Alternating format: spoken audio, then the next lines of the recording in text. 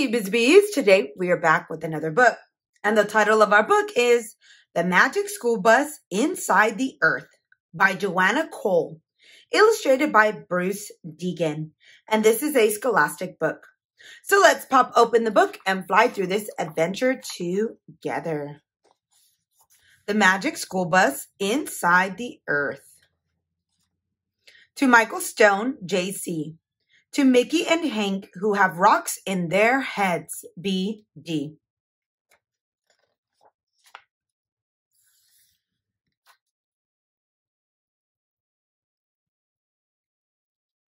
In Miss Frizzle's class, we had been learning about animals' homes for almost a month. We were pretty tired of it, so everyone was happy when Miss Frizzle announced, "Today we start something new."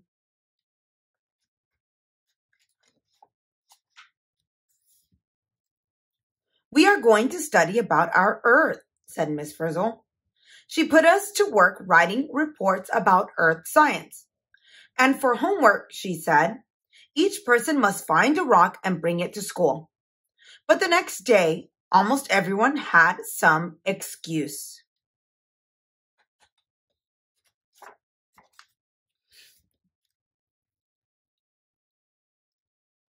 Only 4 people had done the homework, and Phil was the only one who had found a real rock. "I guess we'll have to go on a field trip and collect rocks," said Miss Frizzle.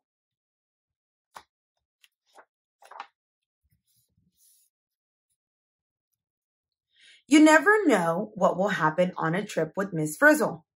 Her new dress was a trip in itself. At first, the old school bus wouldn't start, but finally we were on our way. When we came to the field, all the kids wanted to get out of the bus. But suddenly, the bus began to spin like a top. That sort of thing doesn't happen on most class trips.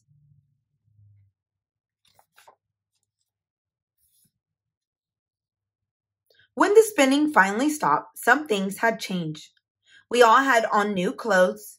The bus had turned into a steam shovel, and there were shovels and picks for every kid in the class. "Start digging," yelled Miss Frizzle, and we began making a huge hole right in the middle of the field.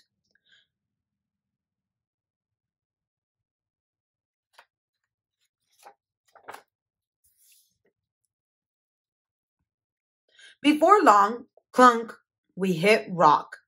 The Frizz handed out jackhammers. We began to break through the hard rock. "Hey, these rocks have stripes," said a kid. Miss Frizzle explained that each stripe was a different kind of rock.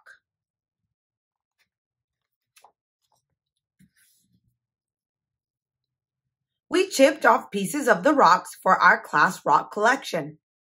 "These rocks are called sedimentary rocks, class," said Miss Frizzle.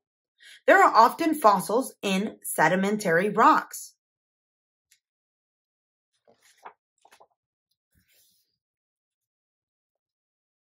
Wouldn't you know it? Just when we were finding lots of fossils, Miss Frizzle said, "Back on the bus, kids." Then, as we were driving along, we heard rock crumbling underneath us. Down we went. Everything was pitch black, and we were falling. Uh-oh.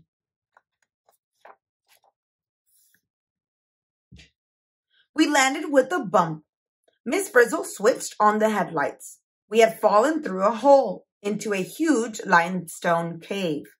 "Rainwater has been dripping down through the earth for ages," said Miss Frizzle. "The water wore away this cave in the rock."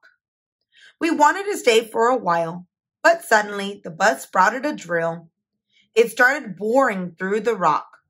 Frizzy shouted, "Follow that bus!" and down we went.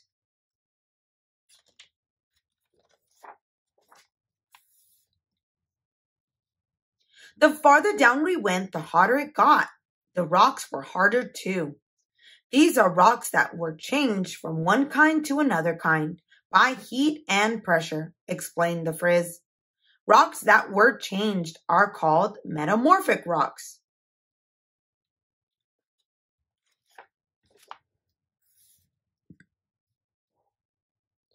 We went down even farther toward the center of the earth. We hit rock that was formed billions of years ago from a pool of melted rock under the earth's surface. Rock like this is called igneous rock. We had dug all the way through the earth's crust. It was so hot now that Miss Frizzle told us to get back in the bus. Everybody's sweating.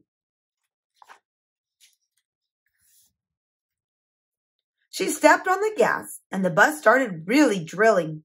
Soon we were actually inside the earth. It was hot, hot, hot, and it got hotter and hotter as we zoomed toward the center. We were glad when Miss Frizzle headed out again. We reached the earth's crust and drove straight up through a tunnel of black rock. It was great to see the sky.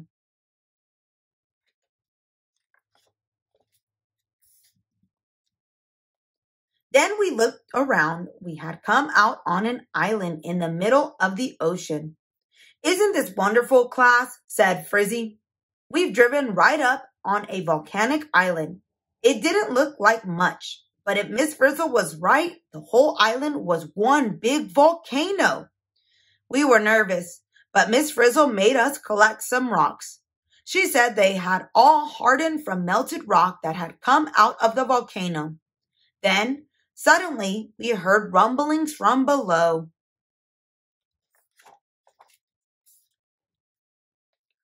We scrambled into the bus. The Frizz turned the ignition key and stepped on the gas. Nothing happened. The bus would not start. We thought we were goners. Red hot lava came streaming out of the volcano. Some of it shot into the air like a fountain. Some of it flowed over the land like a river. Our bus went along with it, right into the sea. Hiss, hiss.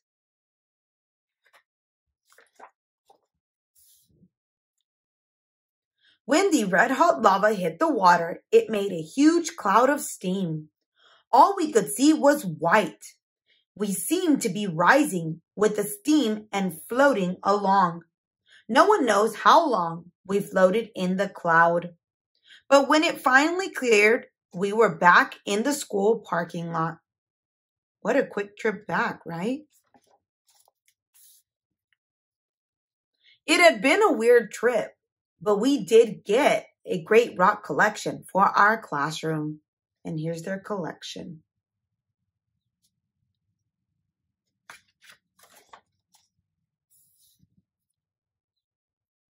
And here is a word with the author and the artist if you'd like to read.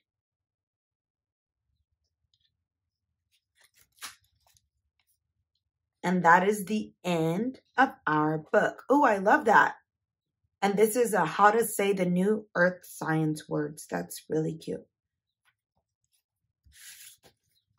If you like this video, give it a like. And if you'd like to follow along for more adventures, hit that subscribe button. And I will see you on the next one.